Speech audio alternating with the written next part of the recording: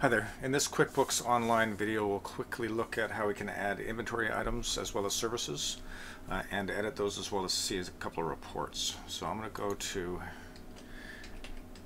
QuickBooks.intuit.com, and again I'm in Canada, so it's /CA.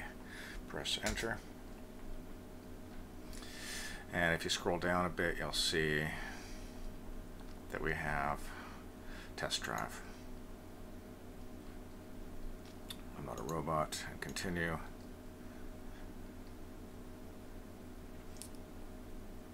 And my favorite way to get to inventory is the little gear up here, and then products and services.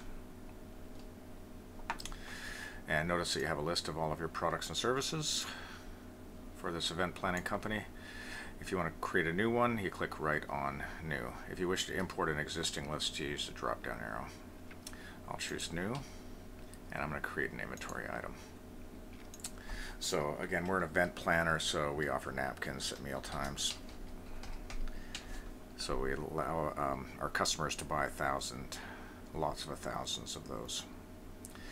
I'm going to add a new category called supplies.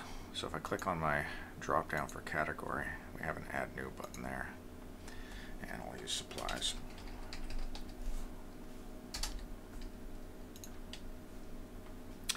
Class, that's useful for projects, divisions, and departments. I'm going to say we have 100 of those as of today,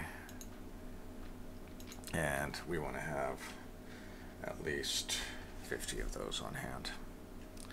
The stock or default linked accounts will work fine for this situation, so I'm not going to change those. The sales price, for the description I'll say package of 1,000 napkins. And we sell those for $100. I'm in Ontario, so HST on everything, purchases and sales. These cost us $30, and again HST. And I'll choose Save and Close. If you use a preferred supplier, by the way, that'll be the default supplier when you buy that item. That supplier will be popped in on the bill. I'll choose Save and Close, and I'll choose New again. This time I'm going to create a service. So this is our photography service.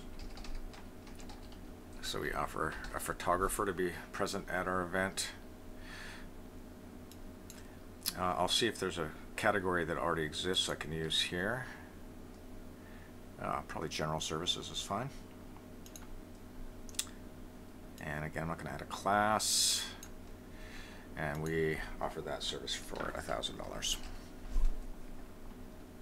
Again, HST on absolutely everything in Ontario. And I'll choose Save and Close. Now, if you wish to edit an existing product or service, I'll choose my guest book. You can just choose Edit, and all of your fields that you saw when you created the item are available to edit. I'm going to say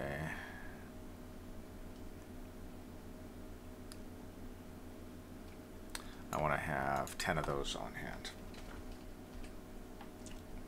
And I'll choose Save and Close. And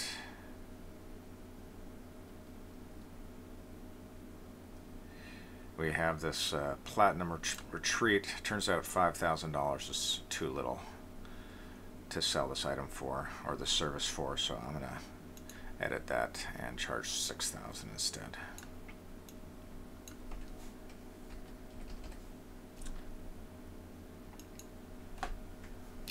And also, we can quickly create a report. I think this is just the services and products and services list. If you click on the More list here, we can run a report on that list. So basically, we get the name, the type, the description that we added, price, cost, quantity on hand, all of that stuff. And we can quickly create a PDF of this. by choosing the drop down here, export to PDF.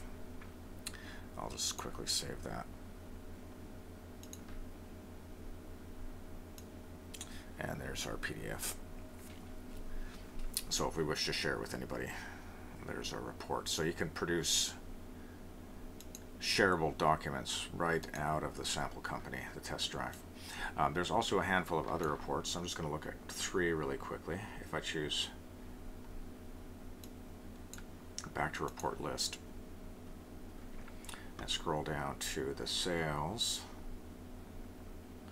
and customers, you see that we have 4 inventory reports there. I'll look at the valuation summary, so that'll show me what my physical inventory items are worth. $10,000, 781. I'll go back to reports. And we also have physical inventory worksheet. So this is the document that we produce, that we give to our employees who do the inventory count on the last Sunday of each month. So they can fill this in if we're down or if we've gained any inventory. I'll go back to report list, and finally that one we saw previously, which is product services list. Again, that's the report we produced from the actual list as well. So that is editing products and services, as well as a quick look at some of the reports that come with those. Thanks so much for watching.